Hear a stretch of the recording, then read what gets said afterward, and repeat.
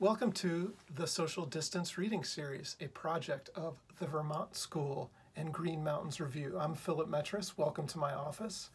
This is my new book, Shrapnel Maps, published by Copper Canyon Press. Welcome to my space, my office. This is the last day that I can be in here before we're going on our quarantine due to the state of Ohio's initiative to increase social distancing. Perhaps the term social distancing itself needs to be interrogated lightly. What we don't need is distance from each other socially. We need physical distance from each other, and we need connection more than ever. And I hope that perhaps in this reading today you'll get a sense of maybe one of the places that's really important to me and that's important in many ways to many people around the world, and that is Palestine and Israel. I'm going to read a couple paragraphs from my afterword, which will give you a little bit of an introduction into maybe my thinking about the book and what it fundamentally concerns. It reminds me that really foundationally in this book is a consideration about who is our neighbor and how we go about treating our neighbor. So the afterword. Shrapnel Maps is my journey to clarify the question of belonging in a land with so many names that to try to speak them all is to become crowded with history. Canaan, Canaan, the land of Israel, Eretz Yisrael, Palestine, Palestine, the Holy Land, the Levant, the Middle East. The journey began at our family dinner table, questioning my sister in the late summer of 1993. She had just returned from Birzeit University near Ramallah and burned with stories. Settlers shooting at crowds, checkpoints, house demolitions, prison torture, a litany of atrocity, as if she'd been flung into an upside-down world behind a mirror. I wondered if she'd been brainwashed. It was the opposite of what I'd read in the newspapers. Her courage to stand in the truth of what she saw compelled me to look further. Subsequent friendships with Palestinians and Jews corroborated, complicated, and added texture to her stories. My sister's path led our family to Palestine a decade later. A Concordance of Leaves, the poem I'll share with you now, details the 2003 visit to Tura in the West Bank for her wedding. My gratitude to Majid, his family, and the people of Tura for their generosity and kindness that they showed to us. This is a poem called A Concordance of Leaves. It's in many parts, and this will take us through this journey. A Concordance of Leaves, Warak. Because he drove the highway north as if across the pages of Caesarea, Nazareth, Galilee, Rami, sunglassed cabbie born in Al-Quds, dead ringer for Travolta circa Saturday Night Fever, lost the way from Ben Gurion. In jammed Israeli traffic, he called out in Hebrew to unknown cousins in cars, so close you could share a kiss, asking for directions to Hadera, nearest our destination, not our destination outside their map of kin and ken. And because we swam in traffic for hours, lost, lapping Haifa twice, my bladder began to ache. Before the highway split, he pulled off. I bouldered hillside until barbed wire, an unknown tower, and pissed, half in ecstasy, half in terror. A sniper's bullet would chauffeur me from this place, pants undone, penis in hand. All I could hear was wind passing beneath. Rush hour, older than the rocks I darkened. On drying racks, tobacco leaves swim. Wind turns the pages of the book we can only read in the rough translation of my soon-to-be brother-in-law. And this is the brother of my soon-to-be brother-in-law, inhaling through the straw of his cigarette, holds it between ring and middle fingers, palm up. The unseen and inaccessible sea caresses our strange faces. Blind, and we wait for our lines to be read. And this is the cemetery where the father of his fathers, fathers, fathers, fathers, fathers buried. Bodies marked by broken stone incisors. Among neighbors, we sip sage tea, Maramia, named after the Mother of God, for sage slaked her desert tongue. And now a cousin comes, footfalls lifting white dust from the mouth of that abandoned quarry, its Jurassic cranes and rusted conveyors hauling nothing now.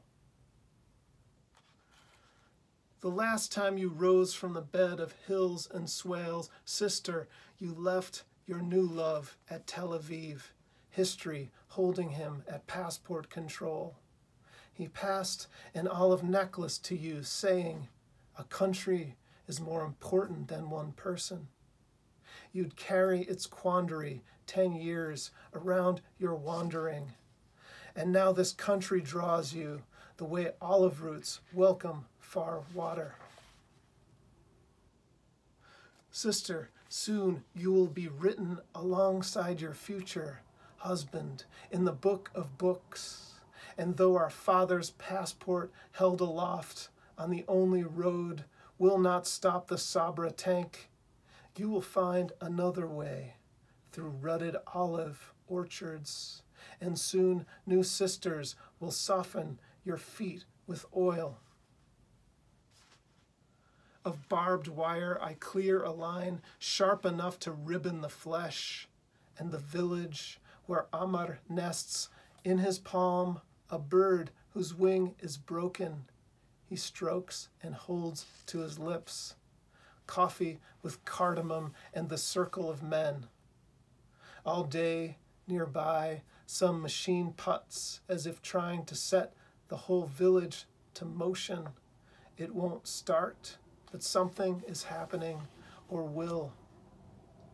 And our family will ask so many questions, we will be called the question factory. And you, my future brother, will write your answers with my slowly disappearing hand. The question factory asks, what is a dunam? Answer, slowly disappearing land. The question factory asks, what is that line on your skull? Answer, a failed poem by one who tries to write over everything, already scratched out, written over. The question factory asks, why do you smile? Because I still have my teeth. Where are the doll's missing eyes? In the back of my mind, I believe. In what? I believe I hear a song. Why do you laugh? Because I still have my tongue. There is a song, and yet I hear no singing. Today, Al-Yom, my friend Sadiq, sweet, beautiful, Helwa, tree, Shajara, shame, forbidden, Haram. My name is Ismi. Listen, Isma. It means Yani, here, Han. Zaytun. Consider the olive. It gnarls as it grows into itself, a veritable thicket. It throws up obstacles to the light to reach the light, a crooked path in the air. While beneath our sight, it wrestles the rock, wrests water from whatever trickles beneath. It doesn't worry it looks like hell, refuses to straighten for anyone. Each spring offers itself meat to be eaten, first brambles, then olives. For throwing a Molotov at a bus, Muhammad spent a month his head buried in burlap. Now my new brother cradles his skull. His bulk tiptoes the new house, no doors on the frames, nowhere and nothing to hide. He sweeps all the noise with insistent silence and hands tied in knots of not knowing what to do with suddenness. Now his wife Amal and her black eyes gleam in the dark room. To her breast she quiets Carmel, which means God's vineyard. Scarved sisters are radiant with wide mouths and waves and teeth and singing, and though there is the great unhappiness framed in silent, unsmiling faces, hammered on insides of houses, watching over all preparations, night is lifting, the women are drumming the tabla, their voices inviting a heart to break itself and open a space another could nest inside. Because there is a word for love in this tongue that entwines two people as one. And there is a word for love in this tongue that nests in the chambers of the heart. And a word for love in this tongue that wanders the earth. For love in this tongue in which you lose yourself in this tongue. And a word that carries sorrow within its vowels. And a word for love that exudes from your pores. And a word for love that shares its name with falling. And though a careless assistant will enter the darkroom unbidden and burn the wedding negatives, something larger than wave hovers and buoys in its wake, large as the sun as it breaks into hills, as if coaxed by the singers, to hold another's shoulder or hand off our hands to another and sway our branches and stamp the dear earth so hard it feels we are lifting together its trembling chest. And having been warned to tell the truth and nothing but the truth, I, the undersigned, do hereby swear the sun-cured page of each tobacco leaf awaits to be crushed and burned into lungs. Each olive tree has 1,000 eyes that ripen into sight, and the pomegranates of Tura are planets.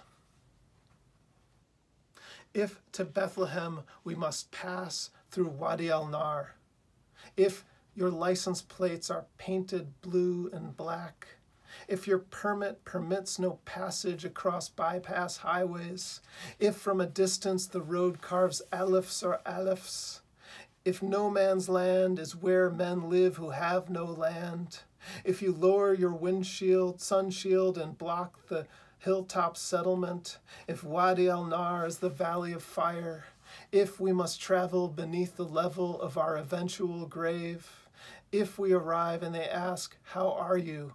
we are to say, "Thank God."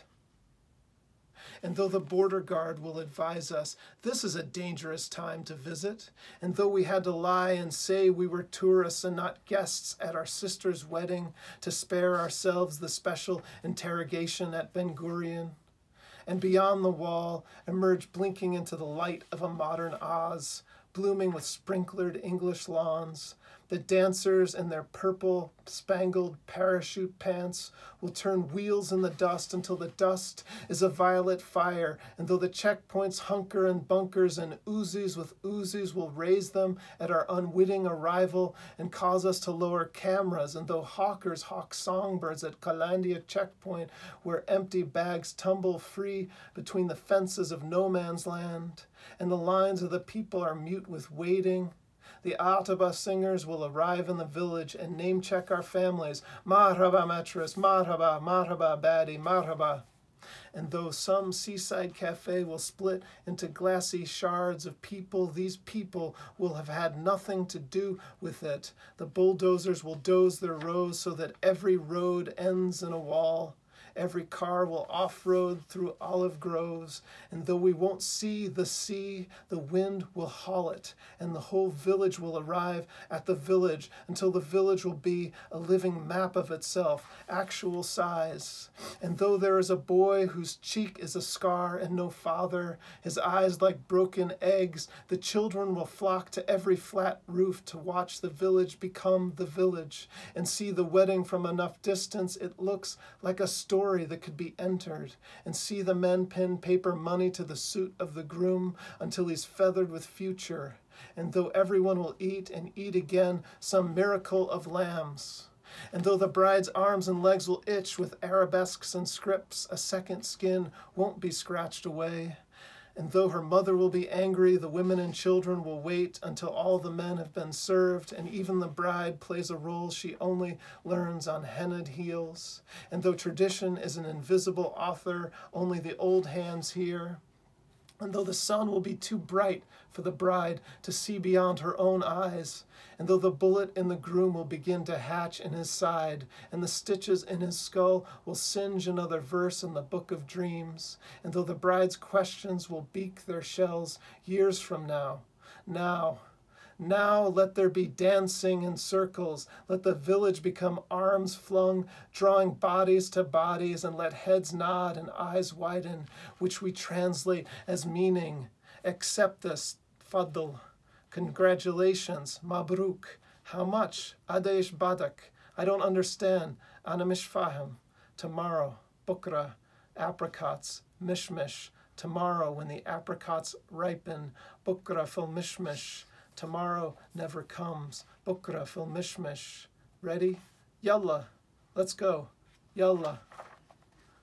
You, my sister, you, my brother, outside the walls in the wind, if Aristophanes was right and we walk the world in search of a split infinitive of to love, if two outside the walls in the wind, we should sing outside the walls in the wind. You, my sister, you, my brother, outside the walls in the wind, and let our echo ring.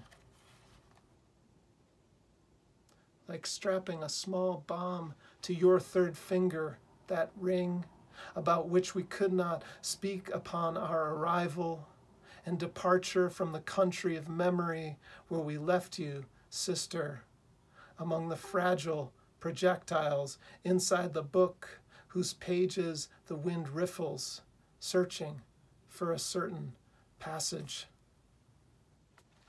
Thanks for being with me. This is from Shrapnel Maps, published by Copper Canyon Press. It is available wherever books are sold. Have a good one.